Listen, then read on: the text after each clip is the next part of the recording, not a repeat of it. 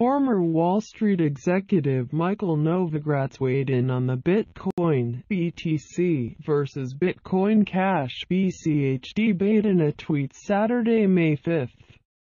Novogratz defended BTC's status as the original cryptocurrency referred to in Satoshi Nakamoto's 2008 white paper, and the true holder of the Bitcoin brand.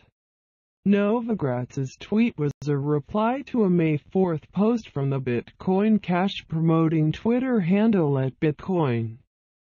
The Bitcoin post claimed Bitcoin Cash is the oldest cryptocurrency and that Bitcoin Core (BTC) is an experimental currency that does not have a white paper.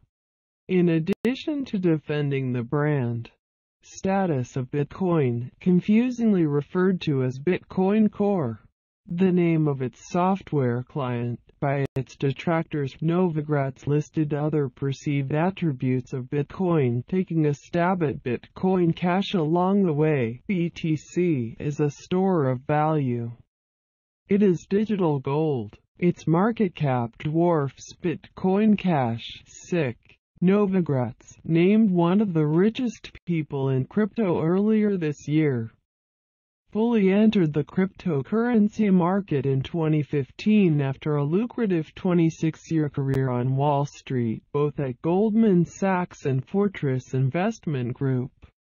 According to Bloomberg, Novogratz was able to raise $250 million for his new venture, the cryptocurrency merchant bank Galaxy Digital, even while cryptocurrency markets were collapsing from record highs in December 2017.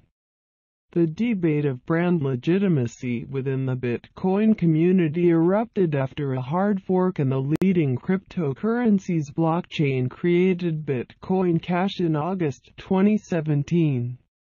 Bitcoin Cash protocol changes were made to facilitate the scalability of the cryptocurrency, aiming to make transactions faster and cheaper. The fight between BTC and BCH nearly reached the point of a lawsuit late last month.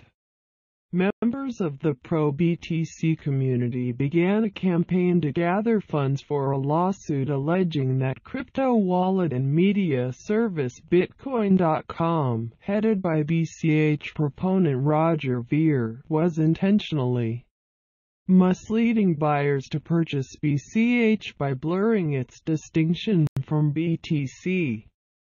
However, as Cointelegraph recently reported, the lawsuit has been scrapped, with the organizers citing a lack of funding. Thank you for listening to my channel. Please subscribe for get hot news in the world.